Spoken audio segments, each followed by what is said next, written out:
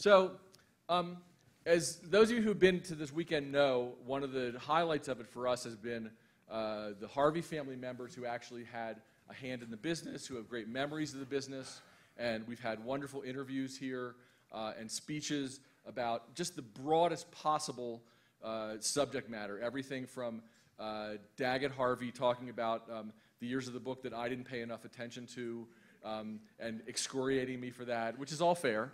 And I do think that the time period that he worked in the company deserves better than he got. To people talking about their personal memories. Last year we had an amazing talk by Katie Miller about mental illness and addiction, not only in the Harvey family, but I think in the hospitality business as well.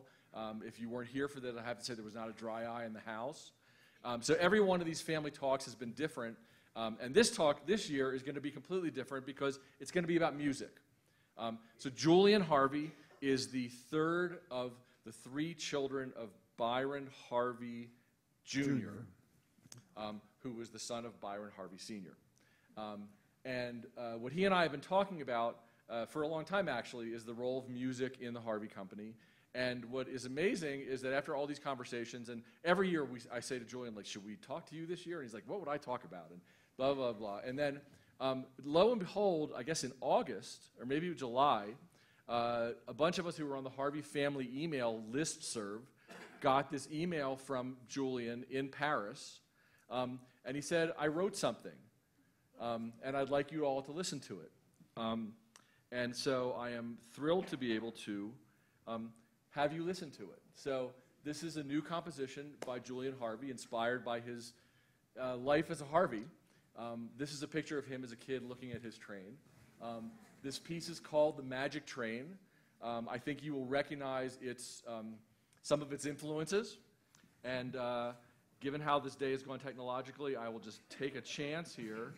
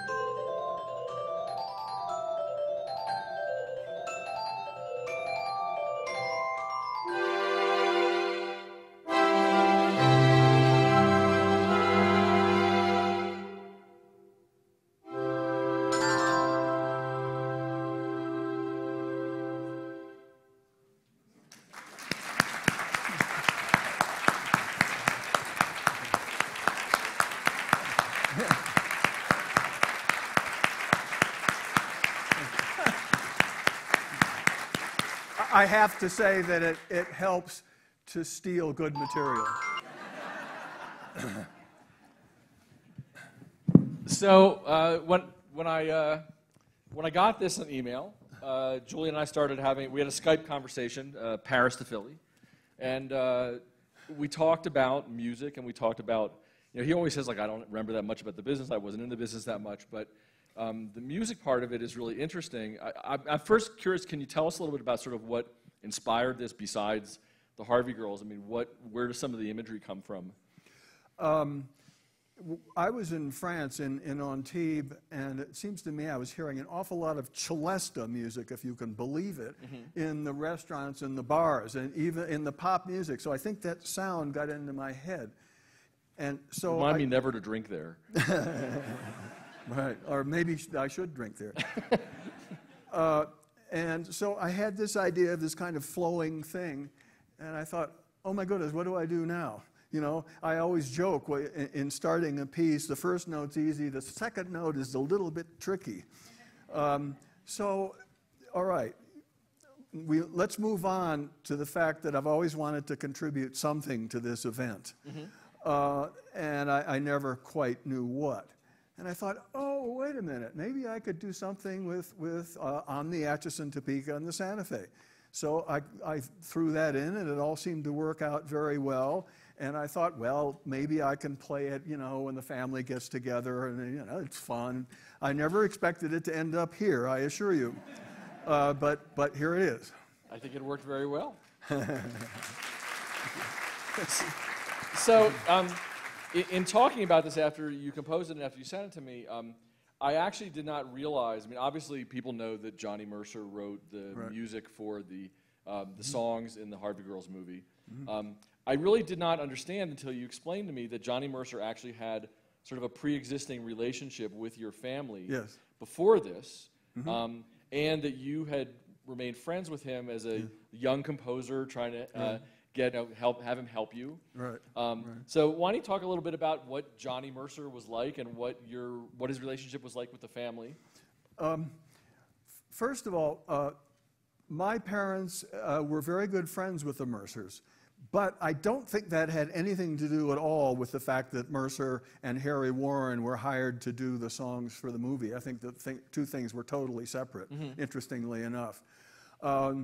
It's interesting how this whole thing came about. There was a show in 1925 called the Garrick Gaieties in New York. One of these chorus girl shows. There were a lot of those shows at that time. And Rodgers and Hart were writing for that, and this is of interest to me, if not to anybody else. The song Manhattan came out of that show. Then the next year, 26, they did it again, and the song Mountain Greenery, also a great song, not as well known, I don't think, came out. So there was a little gap in years. In 1930, there was another Garrick Gaieties. There was let me say, Johnny Mercer came to New York from Savannah, Georgia, and he basically was going to be an actor, but he got into the songwriting game, and he wrote a song called Out of Breath and Scared to Death of You. And this song actually was used in the 1930 Garrick Gaieties and made a big hit.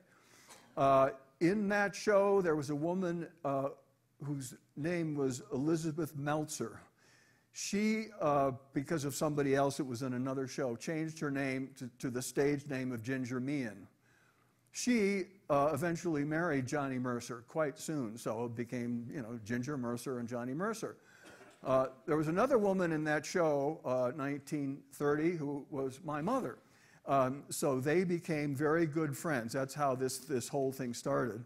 Well, that's right. Your father was an actor. Well, he was, but he wasn't in the Garrick Gaieties. But he wanted to be an actor. He definitely did, and there are people who think that's what he really wanted to do his whole life. He ended up in the Harvey Girls. He had a bit part, small part. So in preparing for this, Julian sent me a couple of pictures. So these are. Imagine having Christmas at the Grand Canyon. I mean, I must say, it must have been pretty cool for the Harveys. To have Christmas at the Grand Canyon. What room is this? Where is this? I haven't the slightest idea. If you look at me, I'm quite young. And I don't remember, and I don't know how it got so beautifully decorated, but it was fun. I want to mention, well, I guess it's a little hard for me to see from here, but that's Helen, that's my brother Ronnie, and Theo, who took care of us, me. I guess that's Helen there. That picture fascinates me. That's my brother, and then I'm on the left there, and I'm 99% positive that's Porter Tamici, who I was just in awe of. I thought he was fabulous. Who was Porter Tamici? He worked for the Fred Harvey Company for nearly 50 years. He did the dances. He had dealt with the dances at Grand Canyon. He worked in the Hopi House. He traveled for the company. He was really something. And I assume that's one of his sons, who I believe he had two, I believe, and they became muralists, I believe, or painters. I'd like to know, but there they are. So you sent me this very exotic picture Yes. Of you and your mom and your brother. Right. It is heartbreaking that your brother Ronnie never got to come to this weekend, because he would have had the best time. I got to interview him not long before he passed away, and he was, I think for many years, the most enthusiastic person and the one who was most incredulous that people didn't know about all this. So he's missing out, but he's getting it somewhere. One of the things that we talked about that I learned a little bit about, and I would love to see people do more research on, you knew only a little bit about, the Fred Harvey Company had a history of orchestras. There were a number of orchestras. Obviously, La Fonda had an orchestra. There was a Grand Canyon orchestra. And there were orchestras that played at Fred Harvey, like Friday night dances. We have documentation of that all the way back to the earliest Harvey houses, the Harvey House in Laken, in 1879. Well, I could actually tell you the band that played there at the dance where Fred Harvey's sister-in-law met Hardesty, the cattle rancher, because it was the music was just very much part of their lives. Yet we have very little. People haven't collected the record so much. I don't know how many of them are good, but especially up through the 1940s, there was so much music associated with the company. Maybe the Harvey Girls just made it all seem so much smaller. But I always thought, like, the exotic idea of the orchestra of La Fonda during the Second World War. As I think I've said here before, I do think someone should remake Casablanca at La Fonda. And so let's look at some of the Johnny Mercer pictures. This is not a great reproduction, but there's an Al Hirschfeld drawing that was done for the Harvey Girls, which actually I've never actually seen the actual version of it, but it's actually quite amazing. There was all kinds of art associated with it. But you sent me this. So tell me what this is. In fact, it was my sister Helen who sent some of these pictures. This is a watercolor that Johnny Mercer did. I'm not sure I've ever seen it. It seems to me I've seen another one where there are sheep on a hill or something like that. Like so many people, he had several skills. Oh, I guess so. It's Santa Monica Pier? Okay. I love the fact-checking in the audience here. Could you guys all come when we're fact-checking my next book and just answer questions? That would be so great. Well, I've never seen this before, so I'm so forgiven. It's to Byron. This is actually could be part of, there actually are, I bet there are probably 20 paintings by famous artists that are signed to the Harvey family. It would be a fascinating show sometime. So, and these are just pictures of the Mercers and the Harveys hanging out, right? These are from your, either yours or for Helen's photo albums? I think that must be 860 Lakeshore Drive where we lived. They would come and visit us all the time on the train from Los Angeles to New York or back, and that was fun. And I met their two children, and as I've mentioned to you, I've corresponded with one of them quite a bit for some number of years. So did you see him as mentoring you in some way? Was that what you were hoping for? When he first appeared on the scene, I didn't know who he was. I didn't know anything, and then slowly but surely, I started, asking him too many questions and bugging him, and so there was a feeling of that. He helped a lot of people and a lot of songwriters. He really wanted to, and he was great in that respect. I don't know where that one on the left is, but and I can't really read what it says. That's my mother's writing. Ginger and Johnny Mercer. Ginger and Johnny Mercer. New Year's, maybe? New Year's. I guess so. Well, it was pretty warm on New Year's that year. I want to mention that. Go on to the next one. That picture, I'm not sure I've ever seen before. Mm-hmm. I was very touched to see that because in attempting to get ready for this, I bought a DVD of the movie, The Harvey Girls. And on that DVD, you can listen to the plain movie, or you can listen to a voiceover by the director of that movie, mm-hmm. George Sidney. Right. And he goes all the way through the whole movie and talks about everything you can imagine.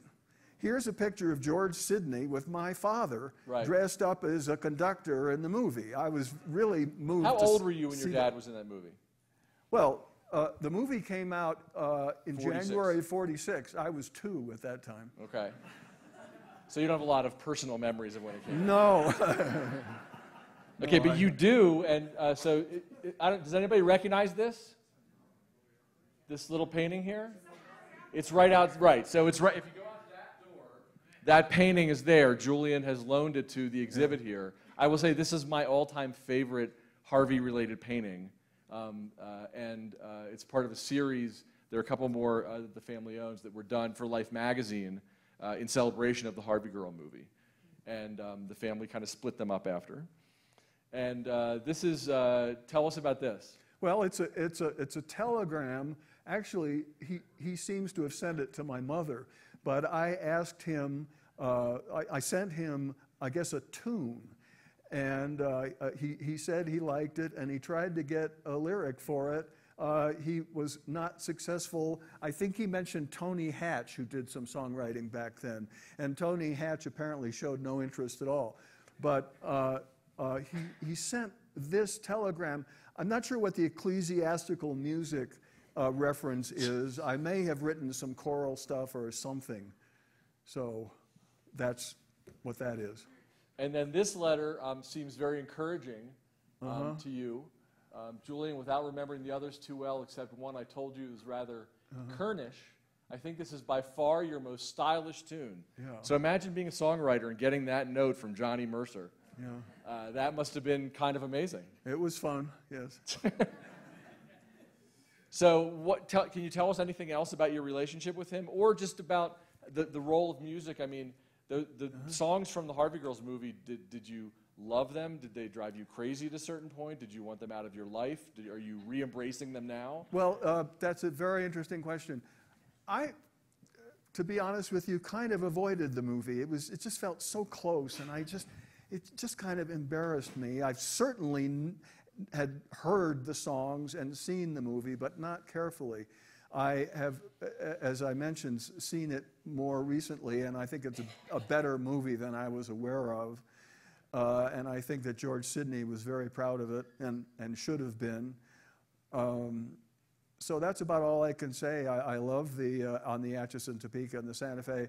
I don't know if anybody caught the reference in the middle that I stuck in, but there's a song in there which is, you can call it, well, one title is The Training Montage, and the other title is The Train Must Be Fed. Mm-hmm. And I stuck a little stuff from that in there, something about those are the requirements of a Harvey girl. I stuck that in. I don't know if anybody caught it. So, no, historically, no, I didn't have that much interest in the movie, but I do now, clearly. What other memories do you have just of the company, of growing up in the company? That's interesting. As far as being a customer, I used to go to, with my father often, the Grill in Chicago, which was in the Palmolive building. My wife, Catherine, used to go to, what was that? Right. So there was that. I worked for the company for one summer. I believe it was 1961. And I worked at the Fred Harvey Oasis. And I worked... Wait, do you guys know what the Fred Harvey Oasis was? Raise your hand if you don't. Okay, a lot don't. So explain what the Fred Harvey Oasis was. Well, it's basically a steel and glass building which stretched across the Illinois Turnpike. There were about... The Illinois Tollway, yeah. Tollway. There were how many of them? There were 5, I believe. But I was only in one of them, the Lake Forest. And I worked first in the snack bar and then in the retail where you basically clip newspapers, the wire around newspapers, and stick them up on the rack. And you learn how to make change. In the snack bar, it was much nicer inside where you could sit down. But the snack bar, there was a gigantic machine that made milkshakes.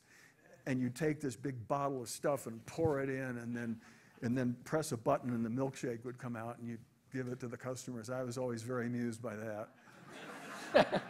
Did anybody want you to be in the business? I mean, what were the kids encouraged to be in the business? Of course, of course. And so when you became a composer, what was that? How'd that conversation go? Well, I went to law school and then I went in the Army and by the way, that was when all the earthquakes were happening about the Fred Harvey collection and the merger and the going public and all that. So I just couldn't take much part in it. Mm-hmm. I know for a fact that my father would have liked perhaps my brother or me to follow up in the business. My brother says that in one of his writings, that they were on the beach one day and my father said, I wish somebody would come after. We didn't.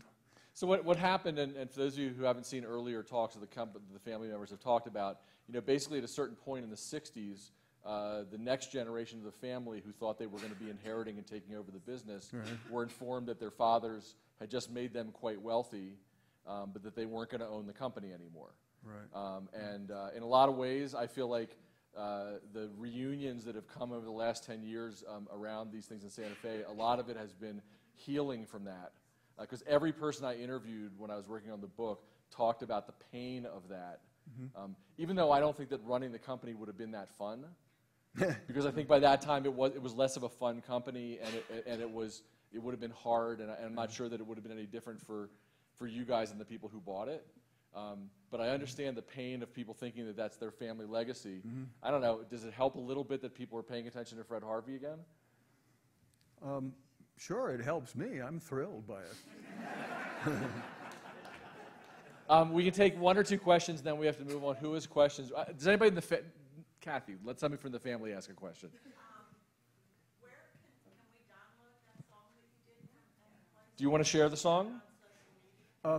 Something, I may be overreacting. I'm a little concerned about copyright issues, but, if Johnny Mercer comes after you. He's going to, I'm telling you.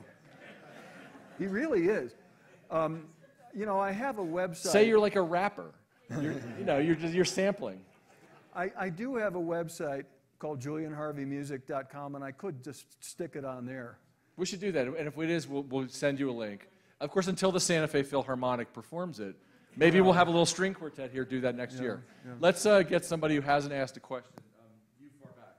Can you tell us more about your music career? I think it's fascinating. Well, I don't know what to say. I'm reminded of my Aunt Laura. She had an exhibition somewhere, and she wrote a description of her art. And she starts out with a lot of words and a lot of stuff.